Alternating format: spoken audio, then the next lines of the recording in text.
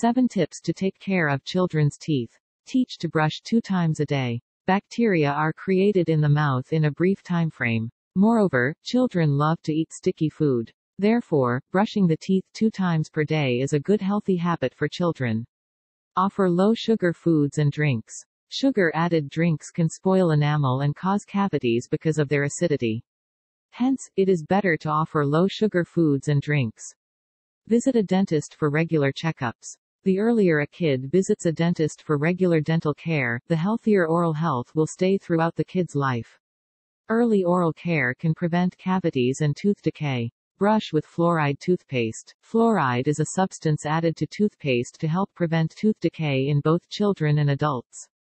Fluoride strengthens teeth weak spots. Include calcium-rich foods diet. Offer calcium-rich foods such as milk, soy, almonds, etc. to your children.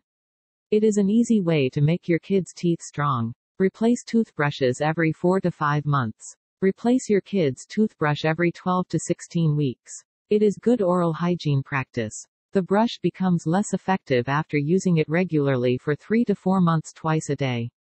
Instruct good teaching habits. Instruct well your children about eating habits. Make sure they rinse their mouth well after having the food. They should sip some water after they eat something and take precautions not to take sticky food. Thank you for watching.